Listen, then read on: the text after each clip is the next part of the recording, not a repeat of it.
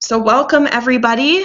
I'm Melissa Basinger, instructional designer in the Academy for Teaching Excellence, and welcome to our part 2 of our webinar series, Transitioning to Fully Online Instruction. So last week in part 1, we talked about bringing content into your course, and that webinar is available on harperacademy.net to watch part 1. And today we're going to talk a lot about the student side of things. Now that you've provided them content, what types of activities and assessments can the students kind of give back to you in the online environment?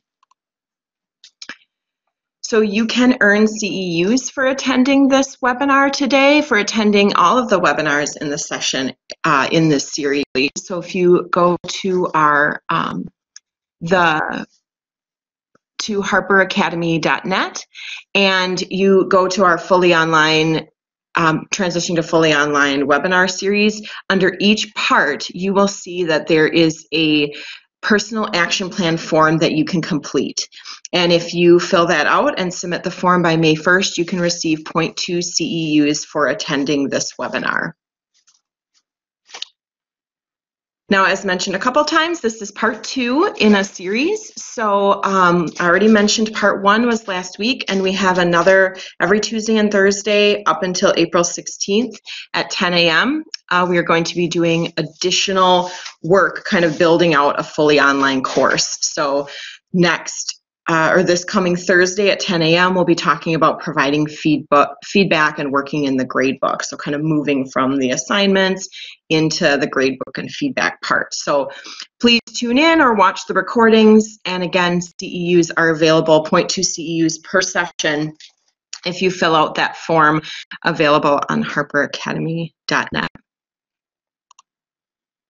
So our agenda for today, we're going to talk about going fully online, what it means. So we addressed that a little bit in part 1, and we're just going to revisit a couple of key points, especially for those that didn't attend the first part. Stephanie Whalen, the chair of the Academy, is going to join us today, and she's going to talk about compassionate pedagogy and especially what that means for class assignments in the online environment. Then we'll talk a little bit about,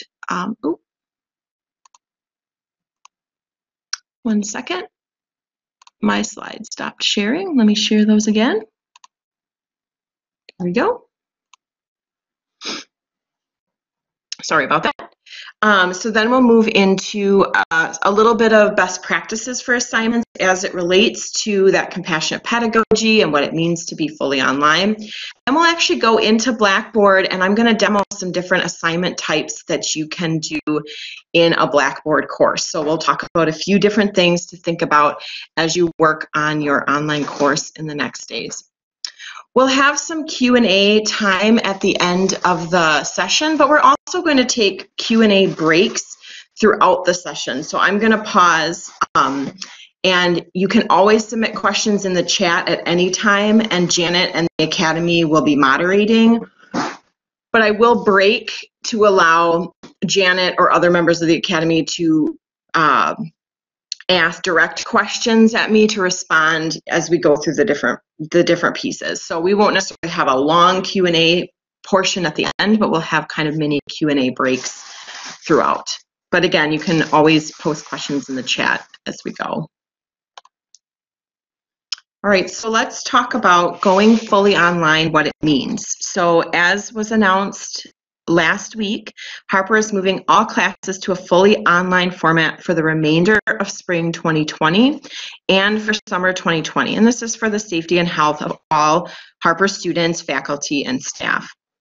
So just for the rest of this week, we are in a flexible off-campus instruction mode until next Monday, April 13th, at which point all classes should have materials and a structure in place to be considered fully online.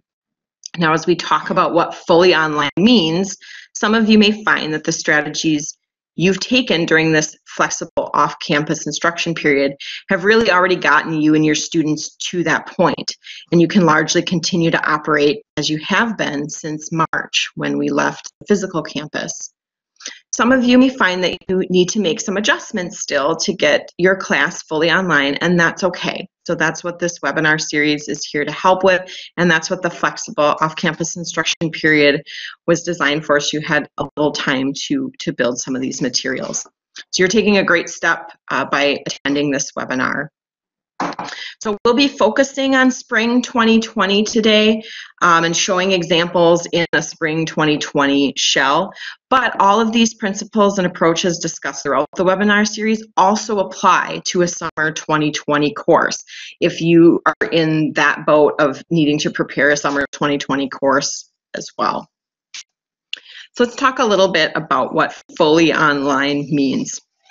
So fully online means that your teaching, the students' learning, and your communication with students is all still happening, but rather than happening from, say, 11 to 12:15 p.m. every Tuesday and Thursday in a specific location on campus, this is happening asynchronously. So a true asynchronous, fully online learning experience means that each week or at some other regular interval, you're providing your students with content to review and assignments to complete electronically. So Blackboard is one very good example of where you could provide content to your students. Students would then work through the materials and assignments at their own pace at the times that work for them throughout the week, and then provide you with the work each week by a set deadline. You would provide feedback and encouragement, and all of this would be done electronically in some way, ideally on Blackboard. So in this weekly pattern, everyone will move through the remaining weeks of the semester together. A fully online course also means that students need to connect with you and with other students using electronic means rather than in person, so such as email, online discussion boards, which we'll show today, posting announcements in Blackboard, or virtual conferencing tools like Blackboard Collaborate Ultra that we're using today. So taking some steps to connect with your students regularly throughout the remaining weeks of the course will go a long way building a sense of community in your classroom and helping students not feel alone in the online environment. Third, moving your course to fully online for this spring 2020 semester means continuing to be flexible, both with your students and with your expectations for yourself and for your course. So that flexibility can be a very important consideration in creating assignments and activities, which is what we'll be focusing on in today's webinar. So what fully online doesn't mean is that your class has to look or run a certain way. So we have templates that we can provide to help you. We're going to demo examples in Blackboard, but there's no expectation that you use a certain piece of technology or that you put certain things into your course. Fully online also doesn't mean you're expected to become an expert in advanced technology or even an expert in Blackboard. We'll be showing you how to use some features of Blackboard, which is our online course platform, because we feel that can greatly benefit you and your students to get through this. But we don't expect you to become an expert in it or learn how to use every feature. Fully online doesn't mean that you have to give up on a meaningful learning experience. Not only can you and your students continue to work through your content and explore your discipline through assignments and activities, but working in the online environment can teach a great deal about perseverance, time management, creativity, and also all of us are learning how to be brave, try new things, be flexible, and being compassionate during this time. So really lots and lots of teachable moments during these weeks. So I mentioned compassionate, and that leads us into the next piece, which is a discussion on compassionate pedagogy. We started talking about it in our last webinar, and I think it's extremely important as we think about what types of assignments and work we're going to provide to our students. So as I mentioned, we have Stephanie Whalen, who is the chair of the Academy, to talk to us about compassionate pedagogy and how it's very important in the online environment. So I will turn it over to you, Steph. Thanks, Melissa. Can you hear me okay? Yes, I can. Okay, good. Yeah, so some of you were in the webinar last time, and you remember we talked about some ideas for compassionate pedagogy and class assignments now that we're moving fully online. But as you can tell, some of these are relevant to any teaching and learning experience. So we've gathered some additional thoughts on that. First, it may be helpful to reframe the situation to see a positive aspect. So even though none of us were planning on this, we're all learning valuable skills that will serve us well going forward. We also want to think about providing equitable support. And this is not reducing rigor, it's actually just allowing for flexibility in how students get to the course goals. Sometimes it's okay to allow for additional time, additional attempts on an assignment or an exam, or alternate ways to engage with the content and demonstrate student learning. And this could be alternatives you offer for an entire class, or they could be individual on a student by student basis. We also want to think about reducing the pressure by allowing students to know and understand that due dates are meant to keep us all on track, but extensions can be possible, chances to redo and resubmit work can be possible. But this is most effective if you give students more feedback or provide them with additional learning resources before they redo or resubmit an assignment. We also want to think about continuing to acknowledge the reality of the situation and leveraging opportunities to connect course discussions to issues related to the COVID-19 crisis, and also think about connecting students to campus resources as needs come up. So we're not expecting you to be counselors or advisors, but there is an advisory page that has a phone number if you're not sure who to connect them with, that can help point you in the right direction. There's also a form students can fill out about their need, and that can help get them connected to the right resources. We also want to make sure you're aware that there is now a no harm grading policy that Academic Standards has deemed appropriate for the pandemic. That information came out in an email from the Provost's office from Maria Coons and outlines the flexible grading structure. So make sure you're aware of that, and interact with the Provost's office if you have more questions about how that's going to work. But it's very clearly outlined. We also want to think about having creative solutions and offering alternate assignments. A lot of people are telling us they've been working with their department colleagues to come up with creative ways to demonstrate student learning, but students also have some ideas on how to adjust teaching and learning activities for this purpose. You also want to think about just providing different ways of having students demonstrate their learning in which you don't have to be concerned about proctoring exams or sharing answers. I know that's been a big concern for people. In some programs, we have to have proctored exams, but if you aren't required to do that, there might be other ways you could do that. When students can demonstrate their learning in a modality or platform that's meaningful to them, they can take more ownership. So for example, students recording themselves doing a problem or narrating or annotating their thought process might be a creative alternative to a multiple choice exam or traditional type exams that we've given. So think about those things a little bit and talk with your colleagues.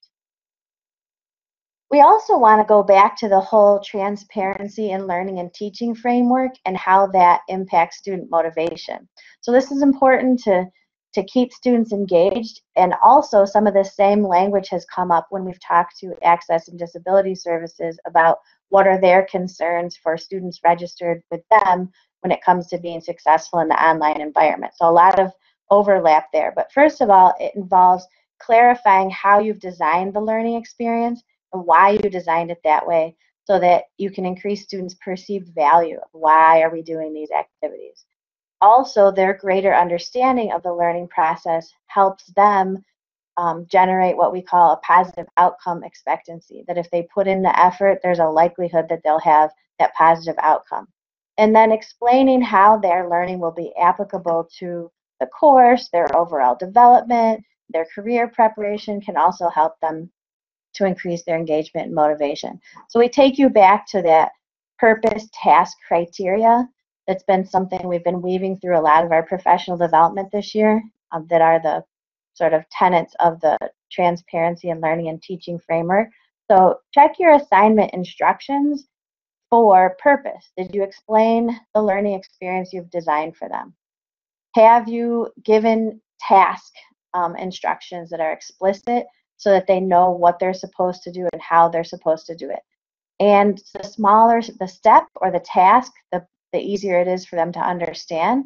But you also want to consider, especially in an online environment when you might not have as much communication, providing resources for students that you may view as supplemental resources, but they're really a great idea because you don't know who may need additional foundations or review of material in order to be able to successfully complete the assignments.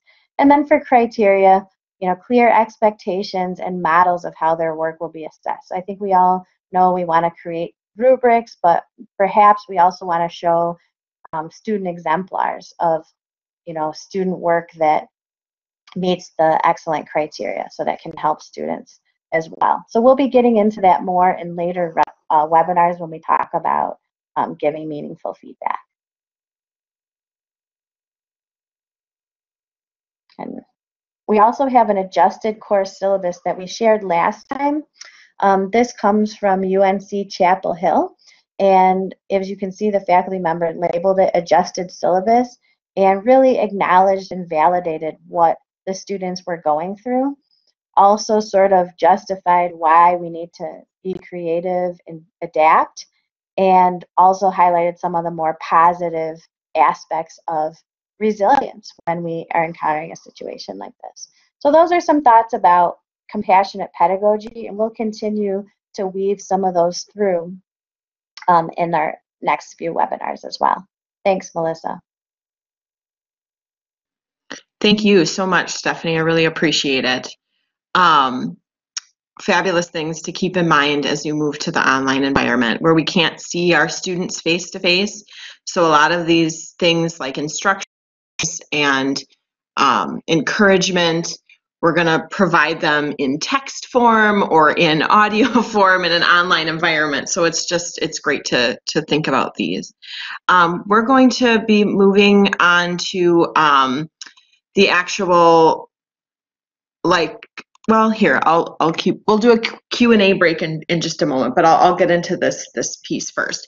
So piggybacking on what Stephanie described and what I was just talking about as far as the importance of providing all those great supports and instructions and things that you would give students in the face-to-face environment, moving them online, talk a little bit about assignment best practices. So really take an inventory of what's left in your course over these next 5 weeks or so, and really think about what's reasonable, what gets the most kind of bang for the buck to hit on the course objectives during the last 5 weeks, and think about what can students accomplish assignment-wise? What would you like to see from students each week? So really think of it in a week layout, and keep those thoughts of compassionate pedagogy in mind. Like Stephanie said, think about what is reasonable for you and the students.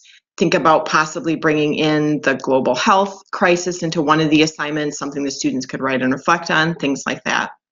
Keep that TILT, that's the transparency framework, the purpose, task, criteria. Think about those things. That's a great guide as you write out instructions. Maybe in the past you've provided a handout with instructions for assignments, or you verbally explained or written on the board assignment instructions to students in person. Write those out. So write out the purpose of each assignment, the task, and the criteria, and I'll be showing you how you can put that into Blackboard to provide all of that guidance to students with each assignment that you give. Think about when you're going to have students submit things to you. So think about due dates. And as Stephanie said, flexibility is great. If you can be lenient in some cases or consider extensions on due dates, we're not requiring that that's what you do, but just keep it in mind during the situation. However, it's still good to set due dates, like Stephanie said, to keep everyone moving forward, to give touch points for getting feedback and checking in. But think about your best working grading schedule as you set out due dates for assignments for the next 5 weeks. If there's days when this is a good time for me to be sitting and giving feedback in advance of an assignment being due as students have questions, and then a good time for me to grade work, think about your schedule as you set due dates for assignments. And then as much as possible, keep a rhythm over the next 5 weeks. Rhythm is really important in an online class because it's asynchronous. Students are checking in and out whenever works for them. So if they know when each week you're going to be posting the new material and assignments, when new assignments are going to be, or I'm sorry, where new assignments are going to be posted. So when they're going to show up, where they can find them in Blackboard, or via email or whatever. And then when assignments are due each week. If you can keep a consistent flow, so my goal is to post the next week's content by Friday evening, and you will find next week's content and assignments in X place in Blackboard. And then every week assignments are due, Sunday at the end of the day at 11:59 p.m. By keeping a consistent rhythm over the next 5 weeks, that helps you get into a schedule, be compassionate on yourself about what's realistic, and it helps students know, okay, I know based on my childcare situation, based on my job, based on what's going on, I can set aside Thursdays to work on this online class, and I know every week the assignments, from last week will have been posted. I can access these things. So keeping a rhythm is great when you're setting up assignments. So we are going to move into, I'm going to pause for questions in just a second, but then we'll actually move into Blackboard, and I'll be demonstrating 5 different facets of things that you can think about as you move assignments and activities online. So I'm going to be showing discussion boards in Blackboard, be showing the assignment feature, the assignment sort of Dropbox feature in Blackboard, a little bit about making tests and quizzes in Blackboard, some thoughts on presentations, on student presentations, if that's something that's a part of your course, and a couple of thoughts on incorporating group work into your class. So I will be moving over to Blackboard and maneuvering around in there as we go through these different items. But before I do that, I wanted to pause, especially while Stephanie is here, and see if there were any questions on the content so far that anyone had in the chat. Hi, Melissa. This is Janet. Hey, Janet. So there's been a number of Blackboard-specific questions, but I think that you'll address some of those as you go through Blackboard. But somebody did ask whether or not there is a specific syllabus shell that is available, for right now with this transition to online learning, or should they be using the syllabus template that we already have available through the Academy? So that's a great question. We don't have a specific updated syllabus shell because that will be pretty unique per class. I would definitely encourage you to use the Harper College syllabus template that's available on harperacademy.net. There's a syllabus button right up on the very top right of the site, and but I wouldn't necessarily transition into the syllabus template if you're not using it this semester. That would be for potentially future semesters.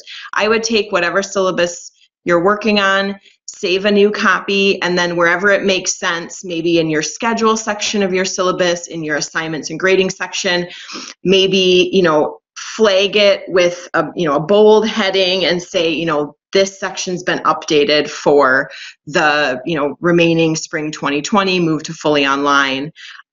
So that the syllabus, except for those adjustments, still continues to look familiar to the students and familiar to you. So I would just adjust the syllabus that you've been working in rather than grabbing a new template. But if you do want to look at the Harper syllabus template, it is out on harperacademy.net. So great question. Okay, thanks, Melissa. And it looks like the syllabus template the link was put into the chat. So beautiful. Thank you. Yes, so we're good with that. Yeah, and I would just say that as you're going through assignments, if there is any options that you could could show that will allow students who may need more time, any kind of special accommodations, to go ahead and show that, because we've had a number of questions come up about that already. Absolutely. That's fabulous questions, and I will demo that when we get to the assignments part. So that'll be after the discussion boards, and I will show exactly where you can adjust accommodations. Thank you, Janet, and thank you to those asking questions. Okay. I think as far as the rest of the questions, we could address those within the chat. So okay. Go ahead. Keep going. All right. Great. I am going to so before I pop into Blackboard, I just want to know, once I move into Blackboard and I'm moving around, things can potentially get a little overwhelming. And, you can be like, oh, well, she's clicking there, she's doing this. We have a lot of detailed how-to written documents. We have how-to videos. We also have our Essential Online Skills webinar series that we did before we left campus back in March that goes through in more detail. So please go to harperacademy.net and you can go to resources and support and get all kinds of planning for rapid transition to online instructions on various topics. So just know that there's lots of other Blackboard support available to you. I'm also going to show the second blue arrow that's kind of down to the right is pointing at our online instruction support form. I will be showing you a folder structure template that is available to you to be put in your Blackboard course. Many of you have that already. It's not required, but it is something that you can request using this online instruction support form. There is also a summer 2020 full online course template that you can request if you have an empty summer 2020 shell that you're kind of eyeing out right now. And this online instruction support form is also available for specific questions on Blackboard, questions on going into any of these topics. So please utilize that. All right, so I'm going to stop sharing this PowerPoint. And I am going to share my screen with you so that I can show you Blackboard. This is something you can do in Blackboard Collaborate Ultra. You can create that funky rabbit hole. Don't worry, there's nothing wrong with your screen. So I'm just sharing my full screen. So it kind of goes into a little rabbit hole for a second. So I am in a Blackboard shell, and I would like to show you we have a folder structure that you can have copied into your course if using that online instruction support form I showed you on the Harper site. Many of you have requested this already, but basically what we've set up for you is a week-by-week structure. Many of the weeks have passed already, so we're in this April 6th through 12th time frame. Just an organized week-by-week place where you can put content for students and put assignment links and assignment information for students. So we are going to be digging in today to this April 13th through 19th week and we showed how to build content last week, and this week we're going to show how to build assignments. Now inside each week, we have a place for you to provide an overview for that week. So what are the learning objectives you will cover? What are the activities that you would like students to participate in? And then this is what we're focusing on this week. What assignments would you like students to engage with during the week and submit to you? So inside I'll pop into the activities quickly. So inside the activities, this is where you would provide reading and viewing, provide any lecture materials, other content that you want the students to engage with. And this is going to be our focus this week. The second part, after they've taken a look at content, we're suggesting having some assignments students can engage with. So we are going to be showing a discussion board. We're going to show how to make an assignment link. We're going to show how to make a quiz for students and provide a couple of other options. So these are just prompts in here. These aren't active things. These are just, here's some things for you to keep in mind. So if you do ask for this folder structure, you will get one of these folders for each week of the rest of the course. So as I showed here, we've got this week or this coming week, and then we've got folders to take you out through the rest of the semester. So your goal for building, just make a goal of doing 1 week at a time. So if you can get April 13th through 19th built out this week and available to students, that's fabulous. Then, work on the next week, as you can. Try to get into that rhythm for yourself and the students of when you build out different things. So again, you can request this folder structure to be put into your course. It's not mandatory. If you already have places in your course where you're providing things to students or where you'd like to provide things, that's great. I'm going to model creating some assignments in this folder structure, so I made another copy of the folder structure in this demo area. So I'm going to model in the folder structure, but you may be putting things in a different place. So let's talk about discussion boards. So I'm going to go into my April 13th and 19th week, and we worked on this. If you were in the Part 1 webinar series, or are thinking about watching that Part 1 webinar series, you will see we set up, our topics we're going to cover for the week and our activities for the week, and we built out a message to students saying this is what our goals are for the week, this is what you're going to be doing. We showed how to add a link to an article, how to put a video in for students, and then how to provide a PowerPoint lecture and some mini lecture recordings from Collaborate Ultra and things like that. So this was all created in the Part 1, providing content to students.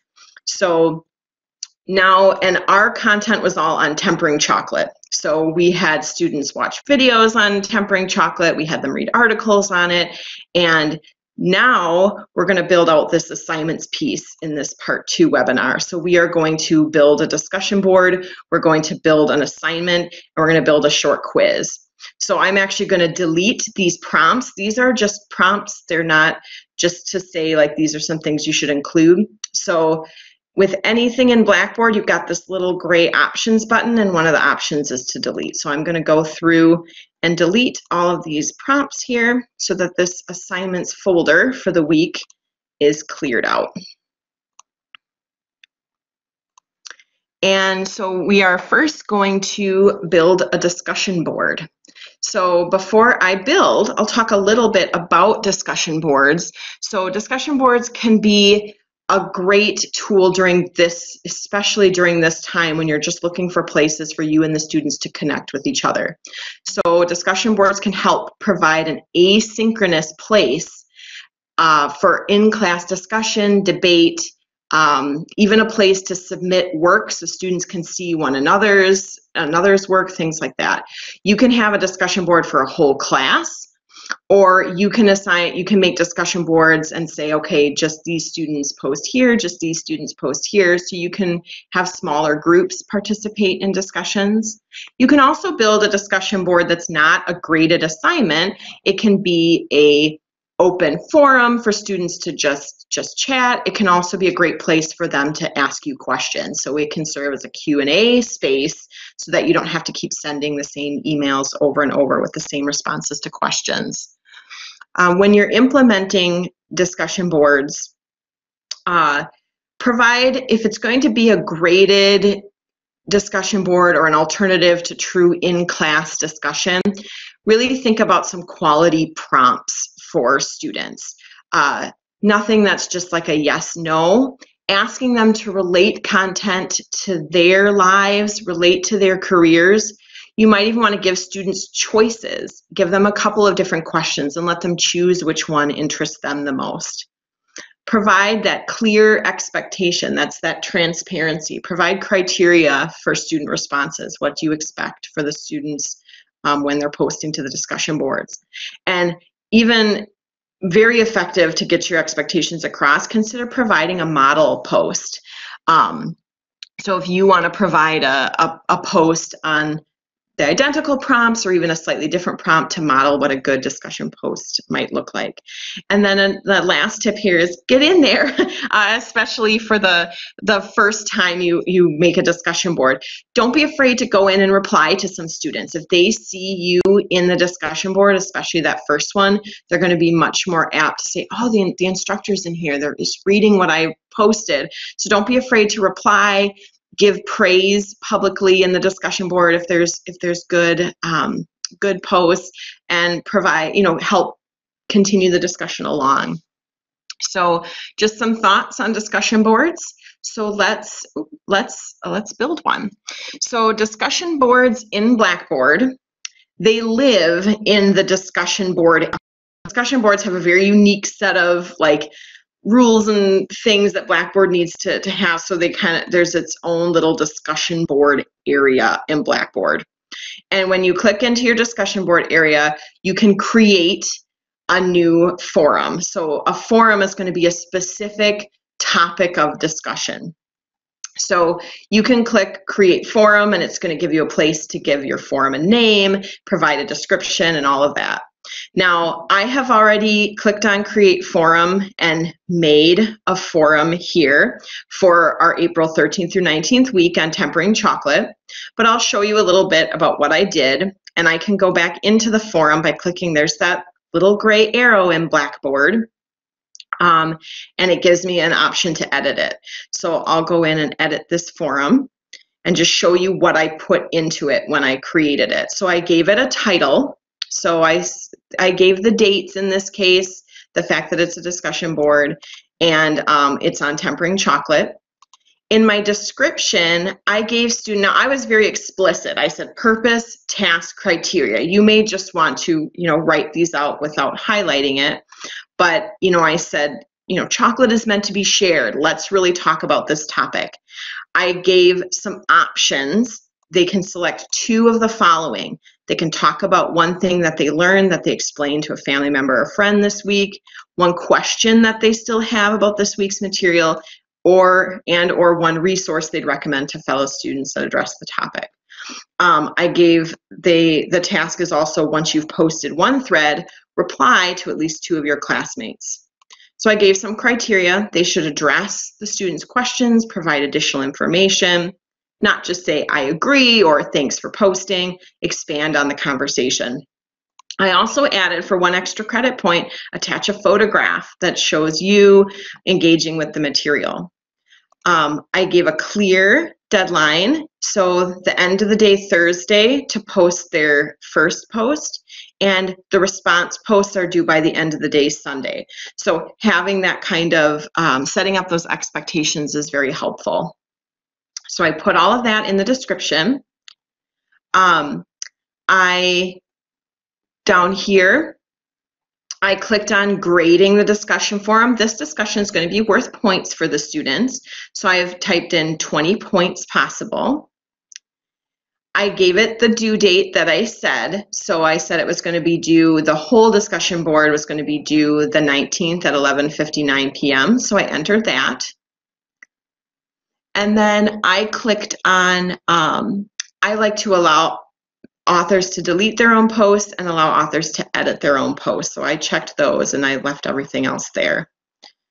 So once I've created this forum, it lives here in the discussion boards area. So students can come to the discussion board link in your Blackboard shell. And if you have the discussion board link and you've had it hidden, you can make the link active again if you're starting to use discussion boards, but you may already have this link available. So they can come here and click in the discussion board and post, but you can also post an access point to that discussion board right in your week. So I am going to show that, and actually to do that, I'm going to go back to my discussion board. Got to do one thing. I'm going to go back in and edit. When I make the link, it's going to ask me to provide a description. So I like to just copy the same description from the discussion board itself when I make the link. And you'll see what I do when I get there. So if I go into my weekly modules And I'm going to go to my April 13th through 19th. And this is going to be an assignment for the week. So here I'm going to start making my assignments, and I want a discussion board access point here so they can click right here and start talking with one another. So to make a discussion board access point, we're going to click on Tools, and then we are going to link to a discussion board. So I am going to select a specific forum, so that's a specific topic that I made, and any of your forums that you've made in the discussion boards area will be listed here. So I want an access point to this April 13th through 19th discussion board. I can select that and click Next. It's going to automatically populate that topic.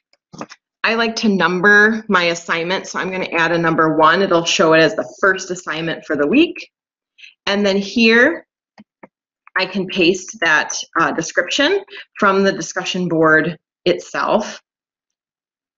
And then since this is just an access point to that discussion board, that's really all I have to do.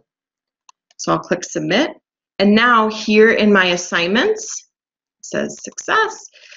Here in my assignments, I have an access point for the discussion board. So students can access a discussion by going to the list of all your boards, or inside my assignments for the week, I have an access point for them. So how students engage with the discussion board. I wanted to show, I'm going to go in and post as a student in a second, but I wanted to demo one thing that was mentioned as the something to consider when doing discussion boards is think about making a model post. So I kind of got ahead of myself. I went inside the discussion board. So I went into my forum here. I'm in the discussion board. And notice nobody has posted yet. So it looks kind of looks a little scary when there's nothing in there yet. But there's this create thread. And that is how you can post a message and start getting replies and things like that. As a faculty member, it's kind of nice not to have students see this scary kind of empty thing when they go into a discussion board. So I'm going to create a model thread here by clicking on Create Thread. And as a faculty member, I can say, I'm still learning about, tempering chocolate. So I am always finding new resources. One question I still have, ... So you can look at your instructions and consider providing a model post to your students.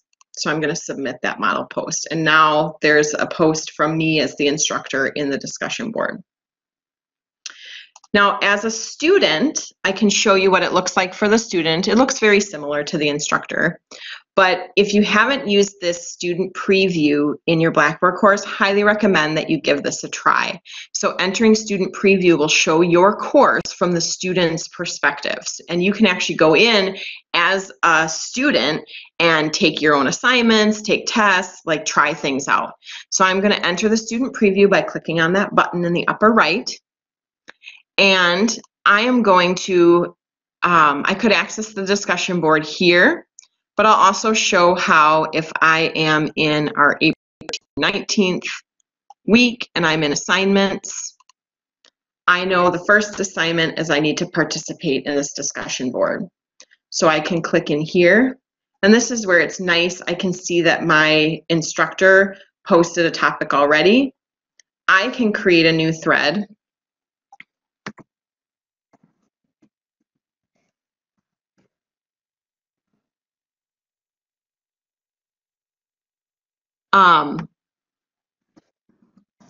And then I can provide my response as a student. Note that students or you can also attach things to discussion boards. This could be a great place for students to share example work with each other and things like that. And then I can submit. So now this is me as a student. It shows up as preview user. So now we've got a couple of discussion topics, the instructor and a student. So students or you can go into any threads, and this blue reply button will show up, and you can respond to students, and students can respond to each other. That's what that, you can respond. All right. So I'm going to exit the student preview now. And I'm going to show you as a faculty member where you can grade students' discussion boards. And there will be a whole webinar on grading and feedback next time, but I'll just give you a sneak peek so you can see this for now. But if I go into the full grade center, here I am as that preview user. That was when I went as a student.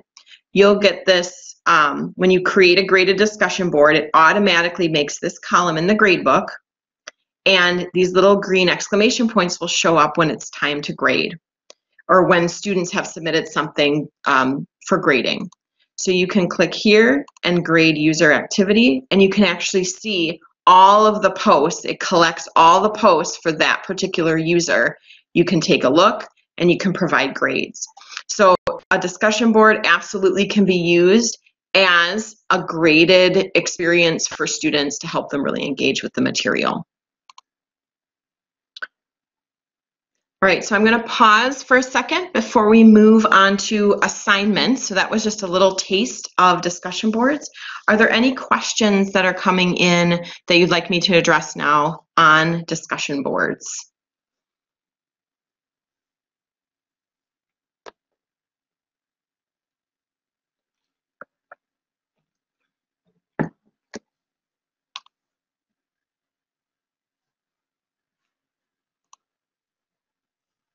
Hi, Melissa. It's Janet Hey, here. Janet. Hey, Janet. So a question came up. Can students then copy the responses from other students in discussion boards? Yes. So you can physically copy and paste, but there is a quote option, and it will quote the other. So instead of just clicking reply, it will, particularly, it will copy that the post from the prior one so that you're able to, note on it or mark on it. So you can quote from other students using that quote method instead of just the straight reply.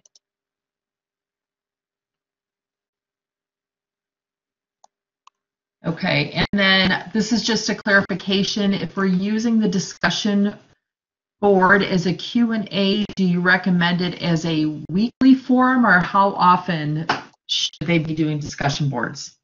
Okay, that's a great question. So when I taught online classes, I really liked having a Q&A per week, so that I knew. So in each week, I would say, like, you might even hover a discussion board right there. So you would add a discussion board here that says like weeks or April 13th through 19th Q&A, put questions for this week's topic in this discussion board. That helped kind of organize the questions. However, that was my preference, to do one Q&A per week. You can also simply do one Q&A discussion board for the course, but you can post a link to that same Q&A discussion board in each week. So let's say I created a forum. So I went back to discussion board, because remember we create our discussion boards in that area, and I put class Q&A, and then I wouldn't put grading. I'd leave it as no grading. I still like to allow authors to delete and edit posts. That's my preference. And submit. So now I've got this class Q&A discussion board here. And if I go to my learning modules,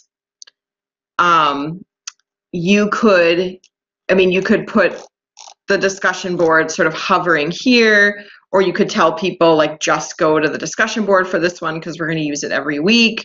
But what I would probably like to do is every single week, just so they remember, I would build that link to the discussion board using Tools Discussion Board, and I would grab my class Q&A discussion board and post a description there, like, please put your questions here, help other students if you know the answers. And so then you've got that class Q&A discussion board linked every week. So you can just continue using that class Q&A throughout. Like I said, I like to make a new one for each week because the topics would change, but it's really preference. Making one for the whole class would be a lot easier. But there's no right or wrong. It's really kind of what makes sense for you and your students. And while we're talking about Q&A, I'm so glad someone asked this question. A great thing for you as a faculty to do, and students as well, is when you click inside a discussion forum, there is a subscribe button. And if you click on that, if you subscribe to a forum, you will get an email anytime someone posts to that forum. So you don't have to keep going into Blackboard to see if anyone's posted. You can check your email and say, oh, someone posted to the Q&A in this class. Then you can come into Blackboard and address it. So subscriptions, that's a great way. So again, that's where you go into any forum. So I've already subscribed to the class Q&A, but if I wanted to subscribe to this week's assignment discussion board, I go into the forum and there's that subscribe button hovering, on the main sort of part of the board. So great question. Melissa, can you review again when you're creating a discussion board if to set that option so that students have to reply before they see the other answers in a discussion board? Oh, sure. Okay, so there is an option. Let me go to, I can edit this one. So if you want a student to not see other students' posts and have to post first before they're able to see others, so that if there's going to be maybe a question where there is maybe a right or wrong answer, or you just want students to think of their own answer before they see someone else's, when you create a forum, or I'm going to edit this forum, one of the options down here is to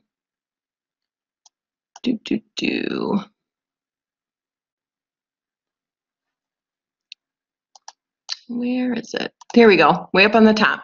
Participants must create a thread in order to view other threads in this forum.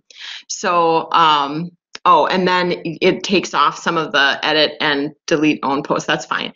So it just says like, you can't take away a post because we're going to make you, so it removes some of the other options.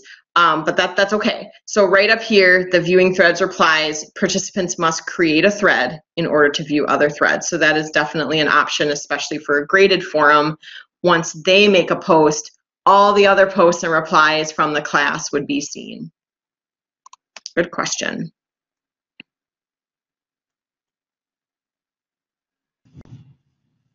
Okay, Melissa, I think we're good. The rest of the questions we're answering in the chat.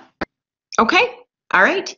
So I'd like to move on from discussion boards to assignments. So assignments are essentially like a Dropbox point in Blackboard for students to submit work to you. So they allow attachments. Students can submit papers, they can submit links to you for things. So it really provides you with a great alternative to a lot of emails going back and forth. It lets you and the students better keep track and have a more safer and more organized place to access assignments.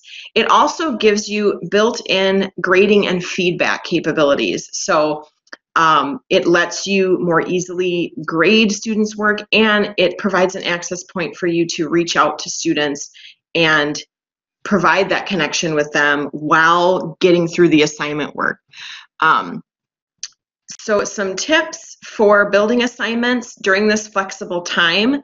There is an option to allow students to submit assignments more than once if they have any difficulties, so I'll show you that.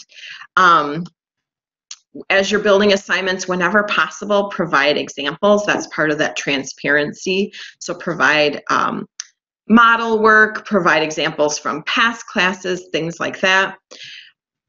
If you have a rubric that you use for grading, or if you have grading criteria that you use, consider providing that as part of the assignment. So that can be a great tool as students work on that paper, work on that particular assignment. And utilize the grading feature in Blackboard.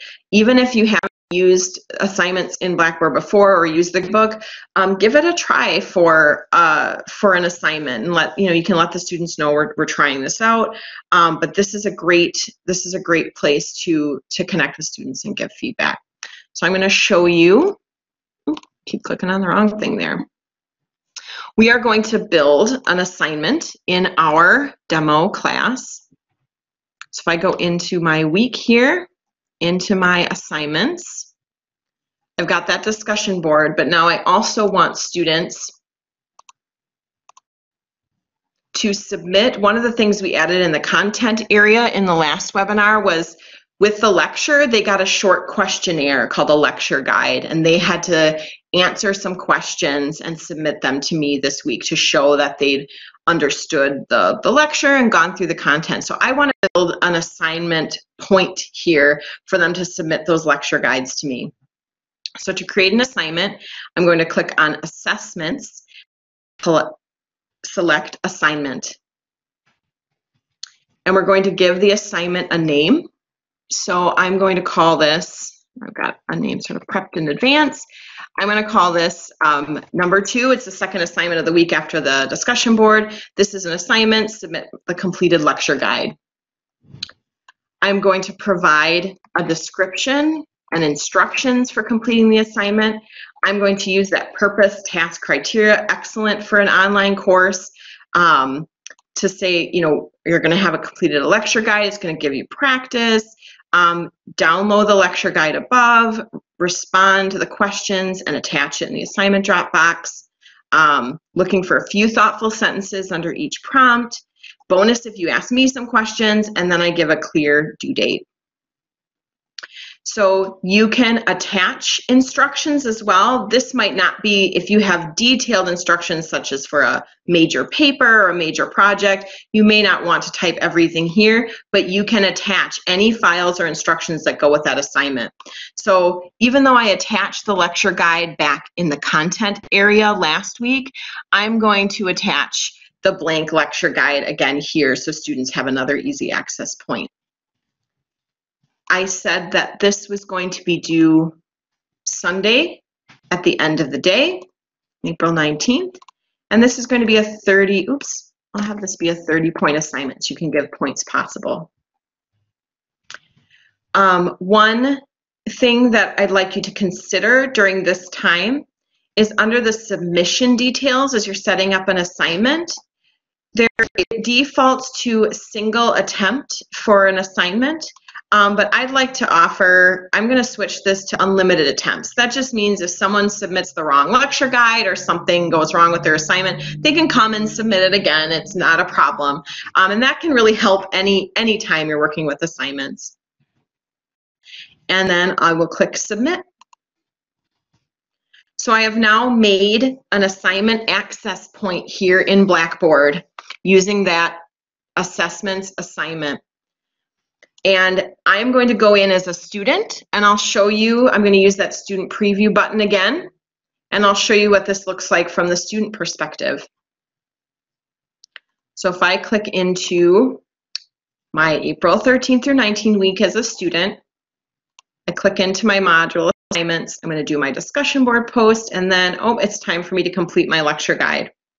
I can click here to download the lecture guide. I can read my instructor's instructions, and to submit, I click on this link here. It reminds me again of the instructions as well as how many points this assignment is worth, and it gives me a point in this assignment submission area where I can attach files. I can attach one or more files to submit to the instructor. So I have completed a Basinger version of the lecture guide with some responses, and I can submit that here to the instructor. I could add comments if I want to and click Submit. So as a student, I can see what I submitted to the instructor. I didn't do too much here. I just wrote a couple of sentences. And if something went wrong, I could start a new assignment because my instructor activated that unlimited attempts, so I could submit again. But if I'm all set here, I can click OK. So as a student, I've submitted the assignment there. So I've gone back in as an instructor by clicking off that student preview. And as an instructor, when I created that assignment, it created another gradebook column. Here's my assignment, submit your completed lecture guide.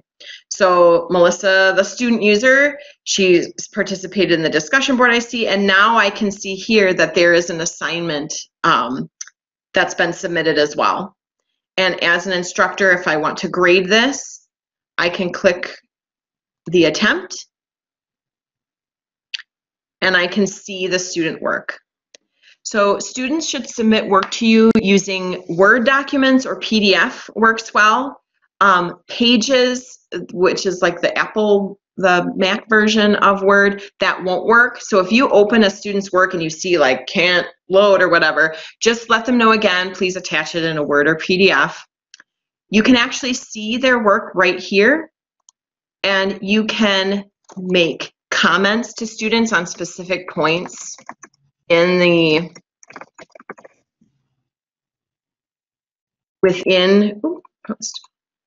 comments within the assignment itself, which gets saved for the student to see. You can also, over here on the right, this is where you can give a score, and you can provide overall feedback on the assignment. Providing comments and feedback, this is a great way to connect with students. Even if you can't spend a lot of time in discussion boards, just providing some feedback to students is great. And there's going to be a whole webinar on Thursday about feedback in the gradebook. So you'll get to see a lot more of these types of features. But I just wanted to show you this process for now. So I'm submitting my grade to the student. So they have a 25. And I will show you the Grade Center, how the student sees that assignment in a little bit, but I want to move on into tests next. So we talked about assignment. Any questions on assignments before we move into the tests and quizzes area? Hi, Melissa. So there was a question that came up that if a student emails an instructor an assignment, is there a way that you know of to get that assignment that they emailed uploaded into Blackboard? I'll say what comes to my mind, and then if you or Karen want to chime in. What I would do if a student emailed me something, one, you can say, please go to Blackboard, let them know that you've made an assignment link, and if they can go to Blackboard and submit that to you. So give them that option, let them know where to find it in the class.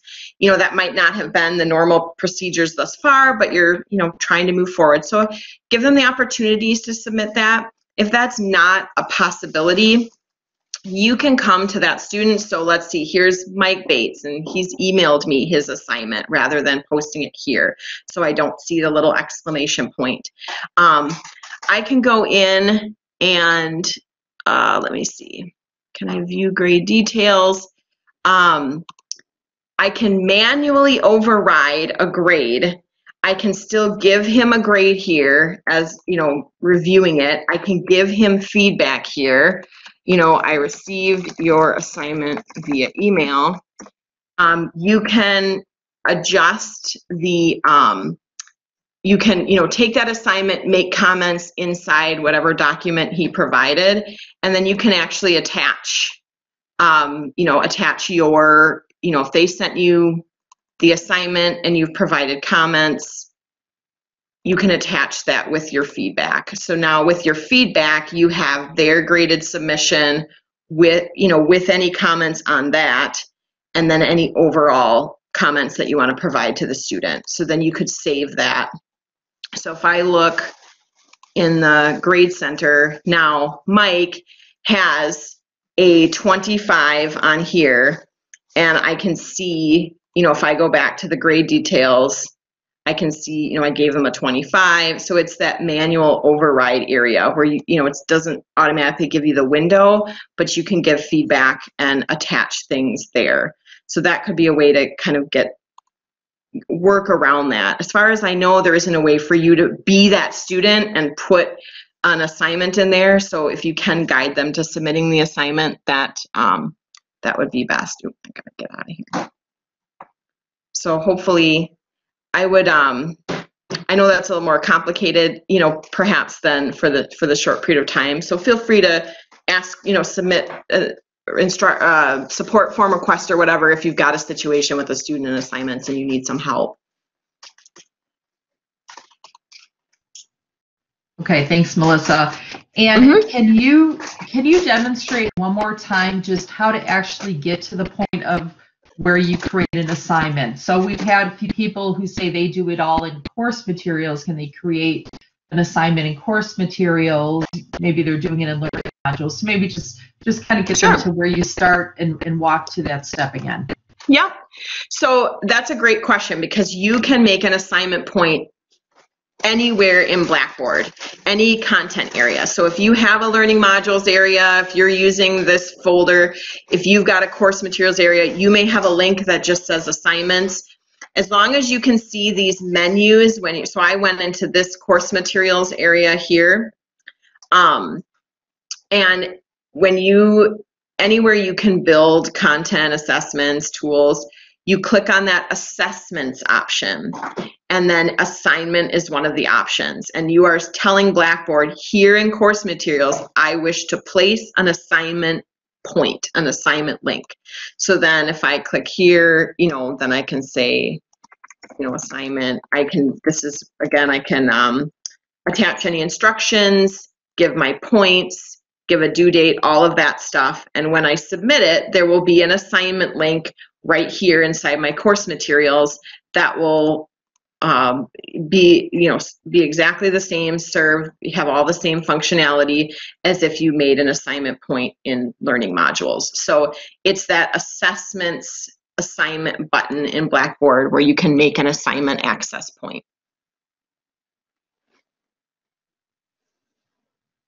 Okay, another question, if you know this one, is there a place that you can download all the assignments at one time, like if they're in a PDF format or Word format? And if you don't know the answer to that, we could address that in the chat.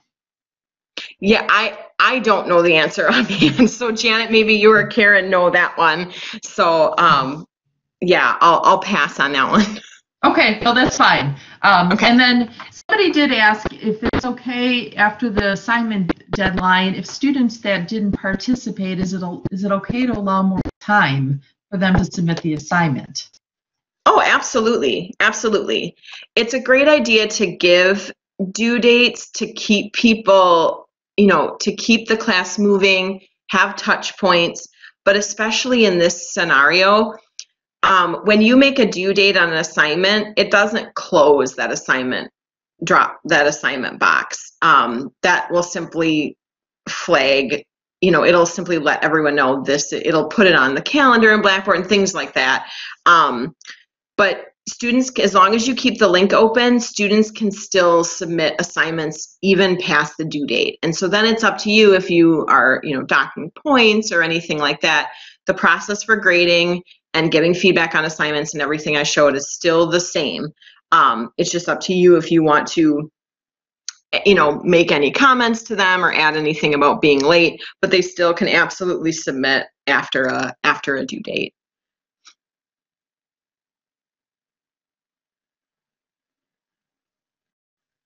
Okay. Thanks, Melissa. You can continue on. All right. So the last item we'll show in detail is how to add a short quiz. So just some thoughts about tests and quizzes. So, during this time, we know that graded tests and exams will be can be a difficult challenge to think about. What we're going to show today in the assignments part is if you think about using the test function in Blackboard, short quizzes can actually be a great knowledge check opportunity for students. And they can provide you and the students with really quick feedback if you use things like multiple choice questions and other things that Blackboard can automatically grade. You can also go into your grade center after students have completed a quiz or a test, and you can actually look at an analysis of that test and see, which questions students are getting right or wrong. So implementing short quizzes can be a great alternative to major exams in a class and give you and the students a little check-in point. And just some tips, if this is your first time and the student's first time, making tests and quizzes in Blackboard, make the first one really low stakes. Maybe, have one that's worth very little points or no points, or just ask some, easy questions. Think about the test options that are available to you and the students. So one of the great questions was about accommodation, so I'm going to show that. And then also thinking about tests and quizzes as a whole, we're still encouraging for major exams, think about if you're going to struggle with providing major graded finals and exams for the students, think about some alternate test options such as papers, presentations, things like that students can be doing instead of exams during this time, if having students being at home to take the exams is an issue. So we are, as we get closer to finals time, we will continue to provide additional resources and materials on testing in Blackboard. But for today, I want to show just how to implement a basic quiz in Blackboard and how you can look at the results. Oh, I keep clicking on my session. You can see the rabbit hole every time. So to build a test or quiz in Blackboard, any set of graded questions, you're going to start in your course tools area, and there you have a test surveys and pools sort of place. And this is where your tests are born. This is where you can build your tests, set up questions and points. So you can click on Build Test, give your test a name, and add questions. So for our time today, I've already built my test here, but I'm going to show you by clicking Edit. So I gave my test a name. I called it, it's the third assignment for the week. It's a quiz, a knowledge check on tempering chocolate. I created 2 questions by clicking on Create Question, and I added 2 multiple choice questions. So just a couple of quick checks on their knowledge of tempering chocolate. So here inside this test creation area, remember I'm under course tools, I'm under test surveys and pools. In the test itself, this is also where I can designate points per question. So I made each of my questions worth 5 points. So that's your first step, is to actually build your test here. There are a ton of test options in Blackboard. You can make tests where it pulls questions randomly from a pool, all those types of things. We're not going to go into advanced testing, but that is something you can request help on. And we also have lots of great resources, how-to videos, how to do all those things on our harperacademy.net. So I've built the test.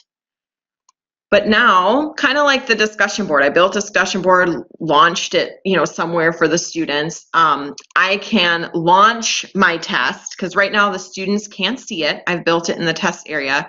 But in my April 13th through 19th week in the assignments, the third thing I want them to do is take the little knowledge check. So I am going to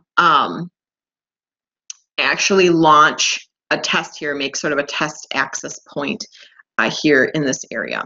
So to do that, I'm going to click on assessments, and this was where we added the assignments. Another option for assessments is test. So if I click on test, it is going to say, oh, you want to place a test here. Which one would you like to place? And there's a test that I built in my test surveys and pools area, that quiz.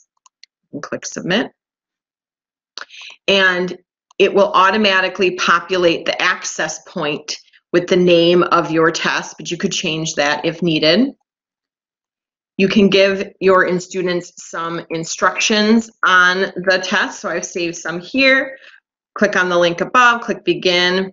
We'll take a little mini quiz. You'll have 30 minutes to take the quiz. You'll have 3 attempts to take the quiz, and your highest score will be kept. So I'll show you how to set up those options, as well as set up accommodations for a student that maybe needs time and a half, like needs 45 minutes to take the quiz. Set a due date for the quiz. And then here, it's at this launch point where you get all of these different options for how students will be interacting with those. For me, it was just those 2 questions that I created. So I want the link to become available to students right away. I can also send out an announcement in Blackboard when the test becomes available. So students are waiting. If you're going to be, making a test available at a certain point, you might want an announcement. This is just a quiz, so I'm not going to worry about that. I said that I was going to allow multiple attempts. I was going to let students take the test 3 times. Oops. What did I do? All right, sorry about that. Let me go back in and edit the test options. That's what I'm working on right now.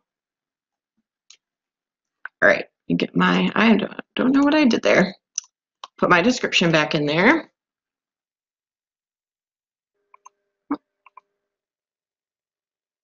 What did I do?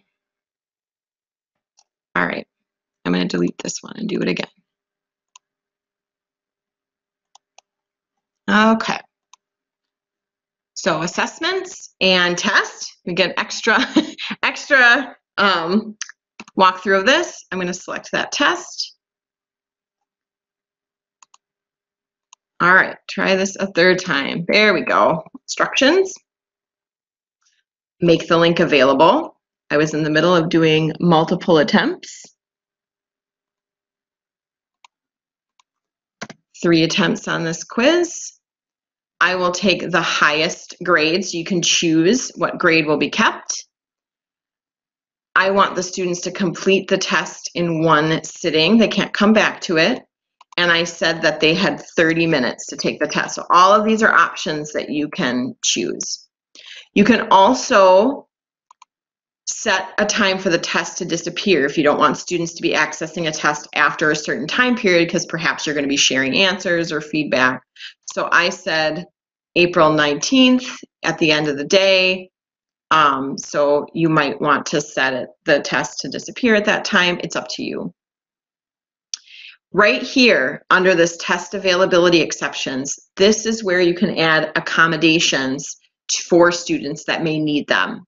So the first thing you're going to do is say, well, what users need the accommodations? You click on add user, you will see a list of everyone in your class. So I'm going to select Mike Bates as a student that needs an accommodation. And you can adjust how many attempts. Maybe they get more attempts.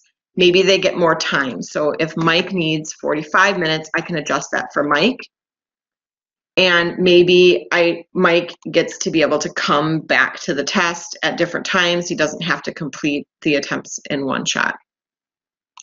And I can add additional, so if Karen needs, she gets unlimited attempts rather than 3. So you can adjust the accommodations here under this test availability exceptions. Can set a due date for the test. So I said it was going to be due end of day on the 19th.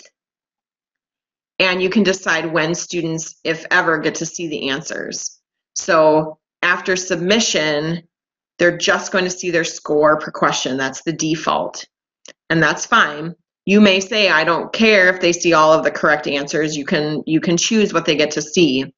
So maybe after submission, they just get to see their score. But maybe after the due date, they get to see all of the answer. So you can decide when you want things to become available to students. You can also decide if they see the test all at once or if they see 1 question at a time. Okay. So I've submitted here, and here is the quiz. So now there is an access point to this quiz, that 2 multiple choice questions. So I'm going to go in and take it as a student.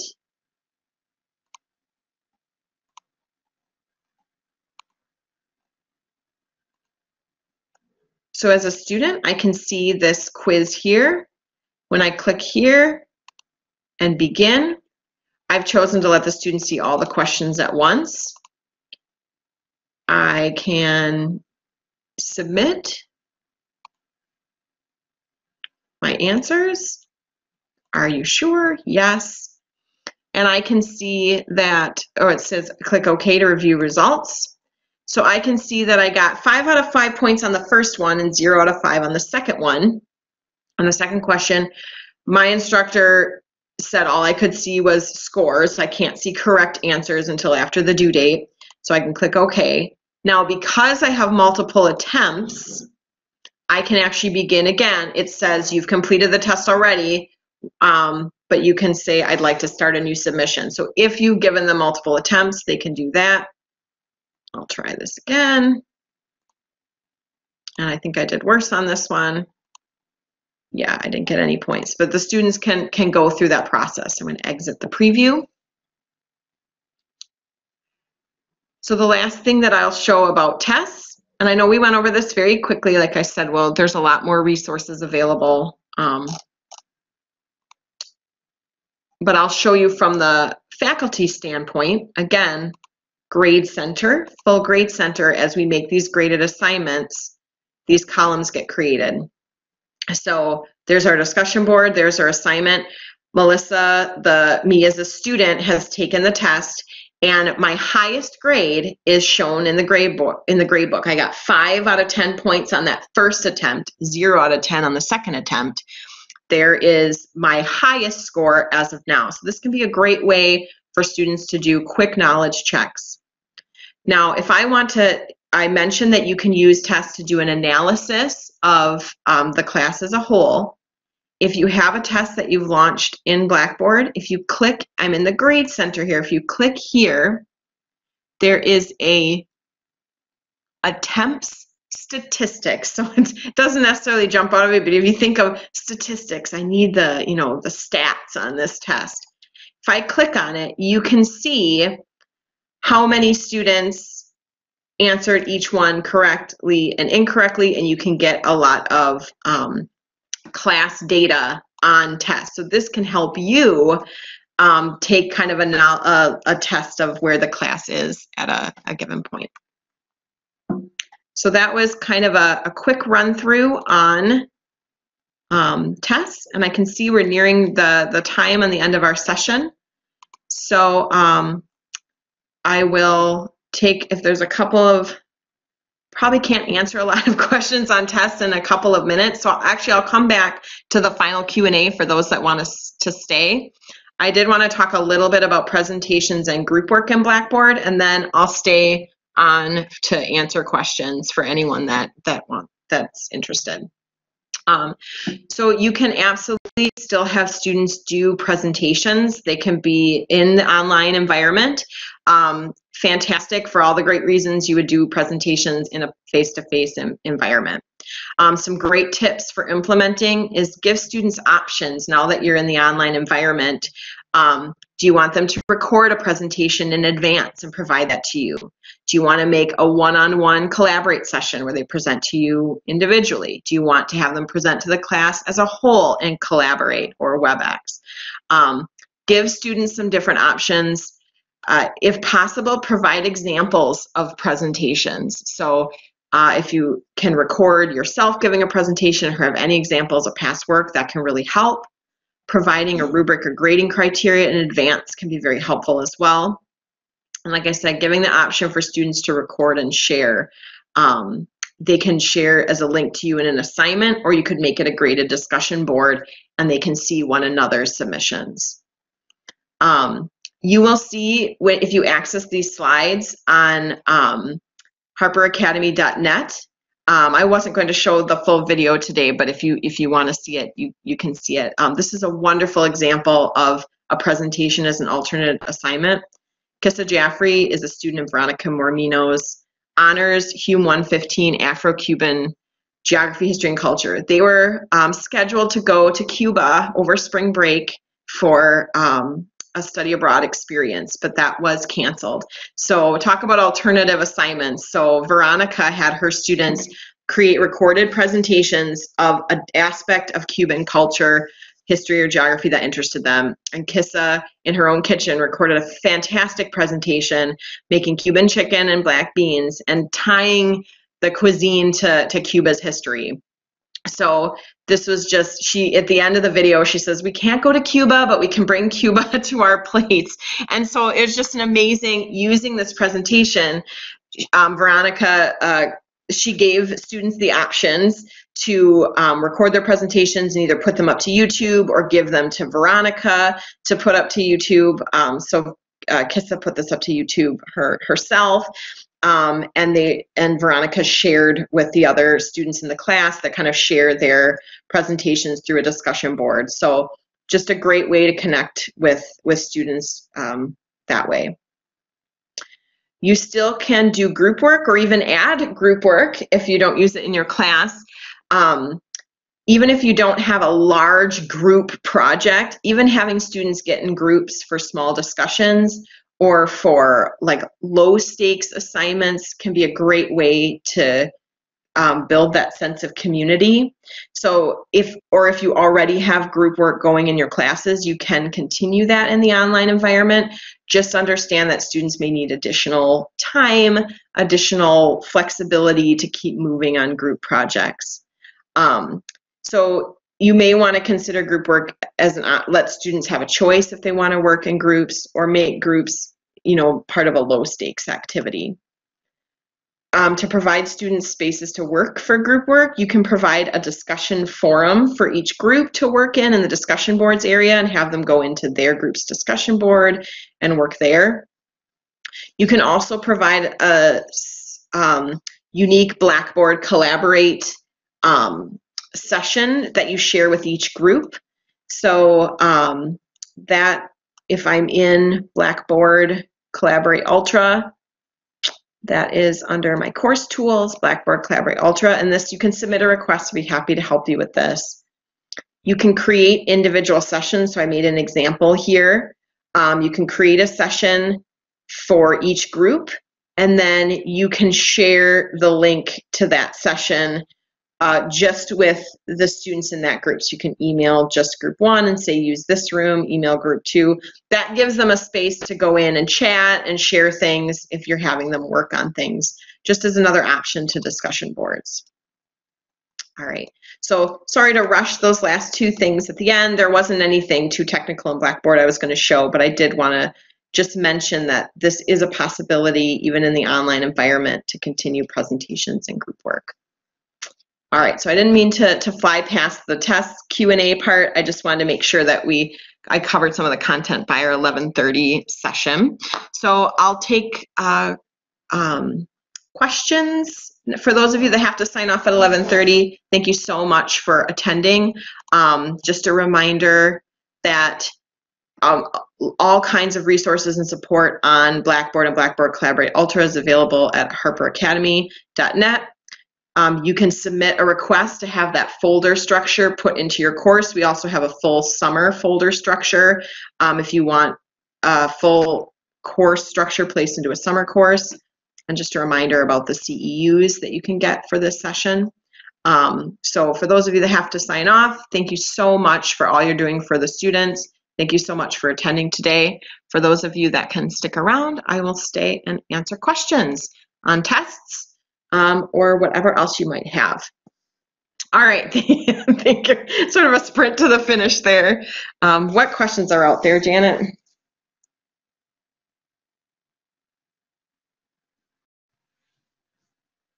Hey, Melissa. So I think we've been answering most of them in the chat. Some of them are a little bit more specific. So if your question was specific and you didn't get it answered in the chat, please use the link to the online support form and submit the question, and we will get back. Oh, you cut out there, Janet. Maybe that was intentional. All right, while we're waiting for, I'm going to pop up that last. So as Janet said, if you have any questions, feel free to pop them in the chat. If Janet's not able to read them to me, if anyone else in the academy sees a question come in, you can feel free to shoot that out to me. Otherwise, please make use of our online instruction support form. Our support for you doesn't end with these webinars, not by any means. So as you think through these things that you're learning in the webinars and you want to learn more, submit a request to online instruction support form. And hear more about this particular aspect of tests or assignments or group work or presentations, any questions that you have, you can submit them to us and we can respond to you individually as these weeks go on and you're working through this transition. All right. Well, if there are no other questions, I'm kind of looking in the chat. It looks like they're wrapping up the chat. So I will sign off. Thank you so much for attending today. Thank you for everything that you are doing for your students and for showing compassion and your modeling of lifelong learning and trying these new things. So with that, I will sign off and thank you all and have a wonderful day. Stay safe.